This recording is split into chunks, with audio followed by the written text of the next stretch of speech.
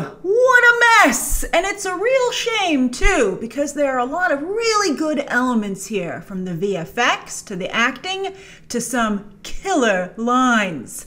But hey, of course the movie's chock full of zingers. It's a Shane Black movie, but one that almost plays like a parody of a Shane Black movie. Because, you know, Shane Black is a seasoned professional I thought he was, who's been working for a very long time in the industry, and he's supposed to know the importance of character arcs, concrete fleshed out plot lines, having an A and B storyline, etc. And he's demonstrated this ability before, but not so much here.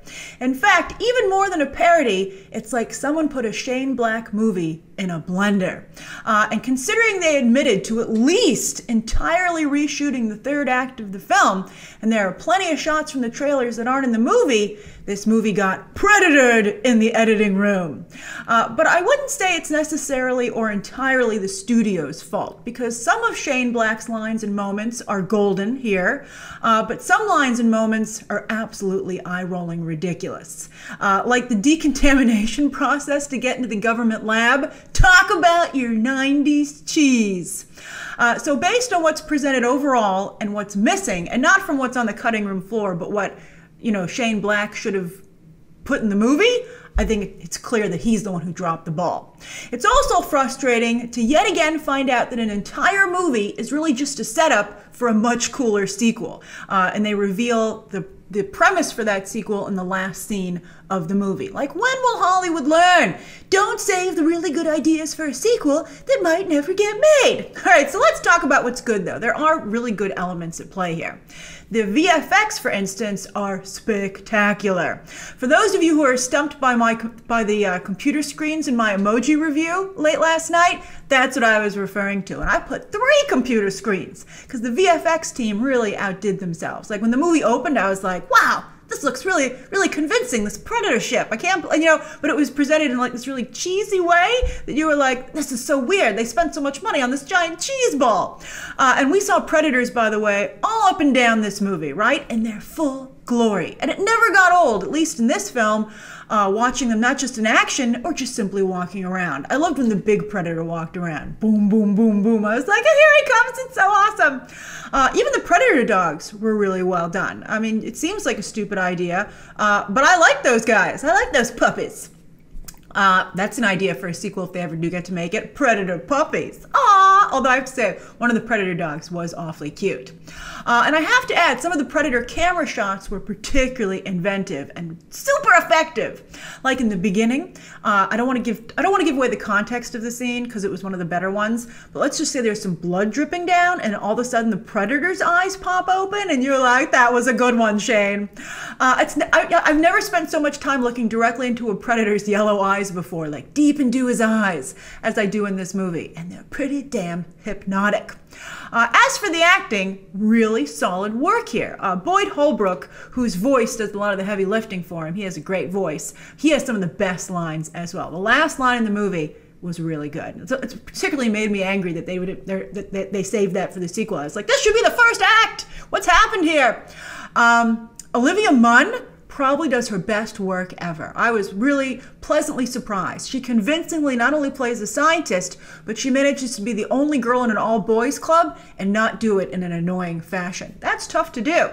Trevante Rhodes is magnetic with his few key interactions. He, of course, is best known for his work in Moonlight. He was really good here. He's got his charisma turned up to an 11. And Jacob Tremblay is growing up quickly and has actually Boyd Holbrook's character actually says, "Your mother's cutting your hair now." He did not have the best haircut. I was like, I think a large chunk of this kid's problems at school is this haircut. But he's not losing any of his acting ability, as a lot of other child actors have in the past when they grow up. I think Jacob Tremblay is probably here to stay. He also was very cool in the last scene of the movie. I was like, I'm so upset. And then there's Sterling K. Brown.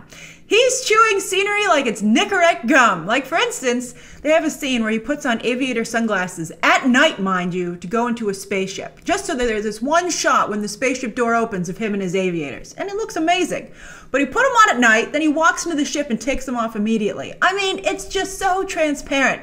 However, Sterling K. Brown is having such a good time and is so committed to this over-the-top character that I would love for him to come back. But maybe he died. I'm not sure. The problem is that during the movie, for a lot of it, and particularly towards the end, this guy in front of me, it was a press screening, but they let in members of the public, and I mentioned that to you before. They often do that to try and elicit a reaction from those people to influence the critics. But this one backfired big time because I think this guy was bored.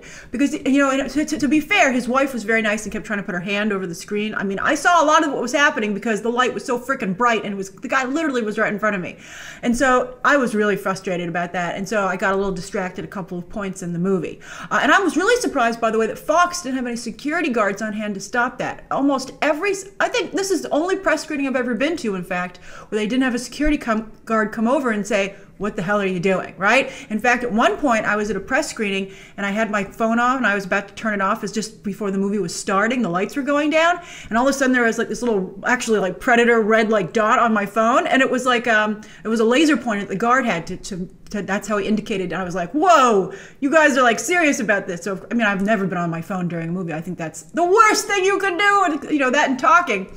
But the fact that Fox didn't stop this guy, it was like, wow, you guys are checked out now that the the Disney Fox deal is done. Like, you're like Walking Dead, apparently.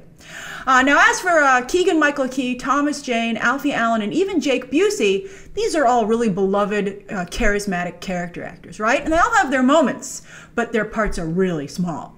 And then I have to point out, new actor Augusto Aguilera makes a very strong impression. He's a new guy, but he was really good, and he manages to stand out amongst a seasoned crowd. Finally, as for that R rating, the movie is certainly gory, very gory, and full of swear words, right? The worst ones you can think of, but it's done in such an over-the-top, childish fashion that they really could have gone PG-13 in an effort to capture a wider audience, since they really didn't do anything of note with the extra latitude that's afforded by an R rating. So do I think you should see The Predator in theaters? Well, if you really like The Predator, like as a character, right? Or you're into this type of movie, sure, why not? I think there are a couple elements that make it worth the price of admission, particularly, let's say, for a matinee. Just keep those expectations low and be prepared for a bored, distracted audience that very likely will talk and take out their damn cell phones. All right, so that's my review of The Predator. Leave your own thoughts about the movie down below. If you have spoiler comments, be sure to mark them accordingly. You don't want to ruin, some of the surprises are like the only good thing about this movie. So put those down below. And of course, as always, you can check out some more videos right now.